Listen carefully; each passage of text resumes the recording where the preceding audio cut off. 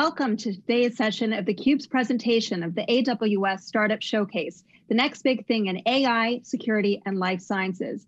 Today we're joined by Abacus Insights for the life sciences track. I'm your host, Natalie Erlich. Now we're going to be speaking about creating an innovation-enabling data environment to accelerate your healthcare analytics journey. And we're now joined by our guest, Krishna Kottapalli, Chief Commercial Officer, as well as Sumant, Chief Product Officer, both working at Abacus Insights. Thank you very much for joining us.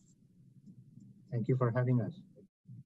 Well, let's kick off with our theme, Krishna. How can we create innovation-enabling data environments in order to facilitate the healthcare analytics?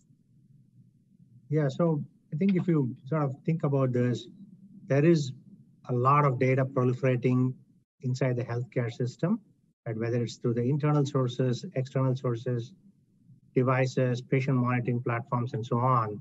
And all of this carries, all of these essentially have useful data and intelligence, right?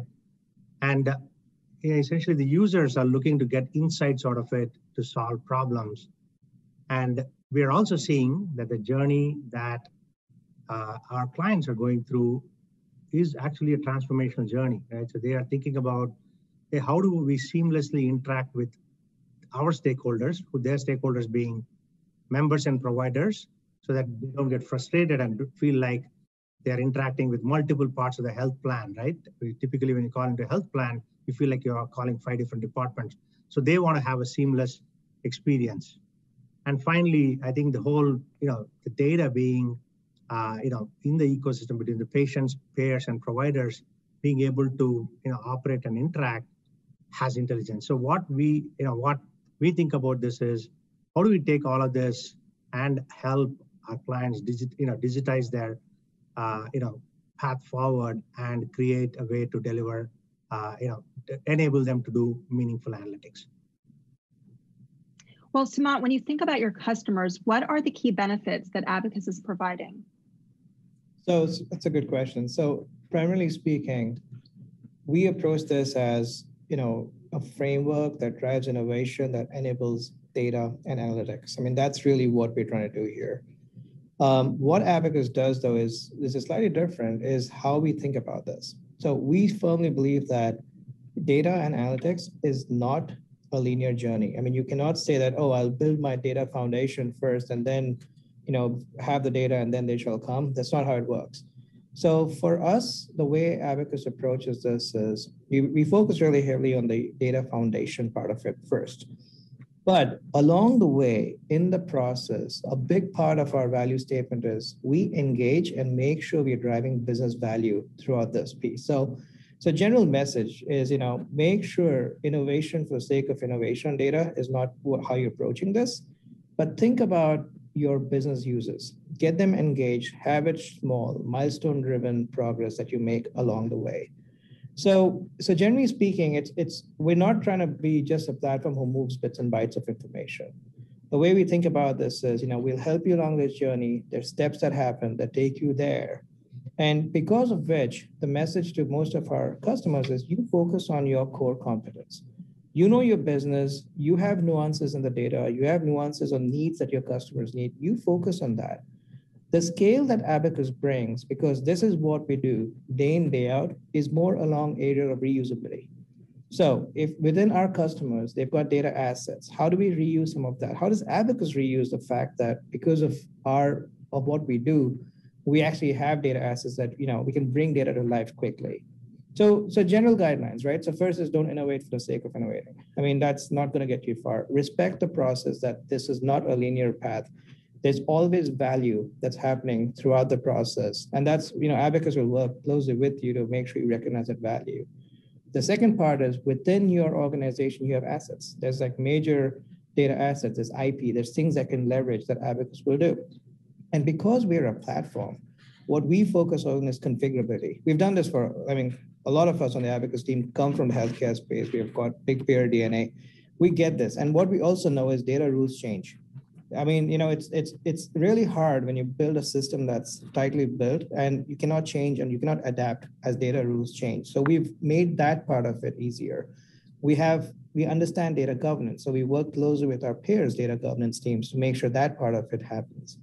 And I think the last part of this, which is really important in the context of this conversation, is all of this is good stuff. I mean, you've got a massive data foundation, you've got healthcare expertise flowing in, you've got partnerships with data governance, all that is great.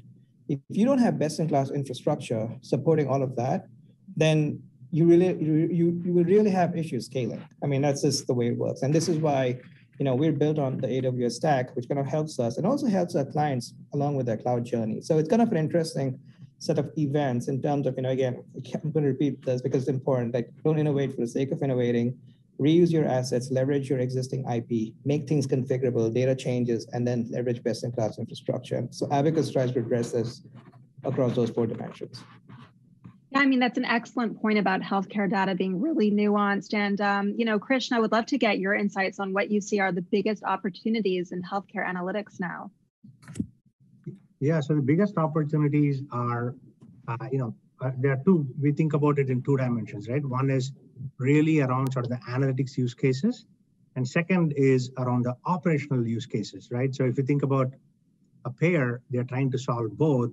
And we see because of sort of the way we think about data, which is sort of close to near real time, we are able to essentially serve up our clients with, helping them solve both the use cases. So think of this that you are a patient, you go to, you go to a CVS to do something, and then you go to your doctor's office to do something, right? To be able to take a test. If all of these are known to your payer care management team, if you will, in close to near real time, they know, right, where you've been, what you can do, how to be able to sort of intervene and so on and so forth. So from a next best action and operational use cases, we see a lot of them emerging, thanks to the cloud as well as thanks to infrastructure, which can do sort of near real time. So that's around sort of operational use cases, if you will. When you think about the analytics, right? So all payers struggle with this, which is you have limited dollars to be able to intervene with a large set of population, right? So every piece of data that you know about your patient, about the specific provider, so on and so forth, is able to actually give you analytics to be able to intervene or engage, if you will, with the patient in a very one-to-one manner. And what we find is, at the end of the day, if the patient is not engaged in this, that the member or the patient is not engaged, in the healthcare, value chain, if you will, then your dollars go to the waste. And we feel that essentially both of these type of use cases can be served up really well with a unified data platform as well as with Upstack analytics. Mm-hmm. And now, Sumant, I'd love to hear from you. You're really involved with the product. How do you see the competitive landscape? How do you make sure that your product is the best out there? So I think a lot of that is we think about ourselves across three vectors. Talk about it as core platform, which is at a very minimal level of description. It's really moving bits and bytes from point A to point B. That's one part of it, right? And I think it's a pretty crowded space. There's a whole bunch of folks out there trying to, demonstrate that they can successfully land data from one point to the other. We do that too. We do that at scale. Where you start differentiating and pulling away from the pack is the second vector, which is enrichment. Now, this is where, again, you have to understand healthcare data to build a level of respect for how messy it can get. And you have to understand it and build it in a way where it's easy to keep up with the changes. We spend a lot of time, in building out our platform to do that so that we can implement data quickly. I mean, for Abacus to bring a data source to life in less than 45 days is pretty straightforward. And you're talking on an average 6 to 12 months across the rest. Because we get this, we've got a library of rules, we understand how to bring this piece. So we start pulling away from the competitors, if you may, more along the enrichment vector, because that's where we think getting high quality data rules, getting these reuse, all of this is part of it. But then we bring another level of enrichment where we have, we use public data sets, we use reference data sets, we tie this, we fill in the blanks in the data. All of this is the end state. Let's make the data shovel ready for analytics. So we do all of that along the way. So now applying our expertise, cleansing data, making sure the gaps are all filled out and getting this ready. And then comes the next part where we tie this data out. Because it's one thing to bring in multiple sources quickly at scale, high speed, and all that good stuff, which is hard work, but it's expected now. At the same time, how do you put all of that together in a meaningful manner with which we can actually land it and keep it ready? So that's two parts. So first is the platform, the nuts and bolts, the pipes, all that is good stuff. The second is the enrichment. The third side, which is really where we start differentiating, is distribution. We have a philosophy that the mission of the whole company was to get data available, to solve use cases like the one Krishna just talked about. So rather than make this a massive change management program that takes 5 years to implement and really scares your end users away, our philosophy is let's have incremental use case all along the way, but let's talk to the users. Let them interact with the data as easy as they can. So we built our partnerships on our distribution hub, which makes this easy. So an example is, if you have someone in the marketing team who really wants to analyze a particular population to reach out to them, and all they know is Tableau, which is great. It should be as simple as saying, look, what's the sliver of data you need to get your job done? How do you interact? So our distribution hub is really the part where users come in, interact with the data with, we will meet you where you are is the underlying principle, and that's how it operates. So I think on the first level on platform, crowded space, everyone's fighting for that piece. The second part of it is enrichment, where we really start pulling away using expertise. And then at the end of it, you've got the distribution part where, we just want to make it available to users. And a lot of work's gone into getting this done, but that's how we work. And if I could add a couple more things, Natalie. So the other thing is security, right? So the reason that healthcare players have not gone to the cloud until about 3-4 years back is the whole concern about security. So we have invested a ton of resources and money to make sure that a platform is run in the most secure manner and giving confidence to our clients. And it's an expensive process, right? Even though you're on AWS, you have to have your own certification. So that gives us a huge differentiator. And the last but not least is how we actually approach the whole data management deployment process, which is our clients think about us in 2 dimensions: total cost of ownership, where typically 50 to 60% of what it would cost internally.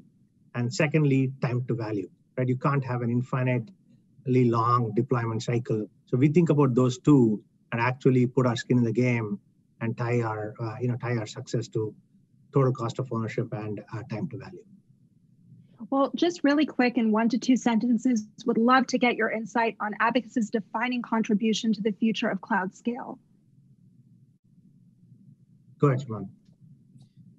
So as I see it, I think, so part of it is we've got some of our clients who are peers, and we've got them along their cloud journey, trusting one of their key assets, which is data, and letting us drive it. And this is really driven by domain expertise, a good understanding of data governance, and a great understanding of security. I mean, combining all of this, we've actually got our clients sitting and operating on, pretty significant cloud infrastructure successfully day in, day out.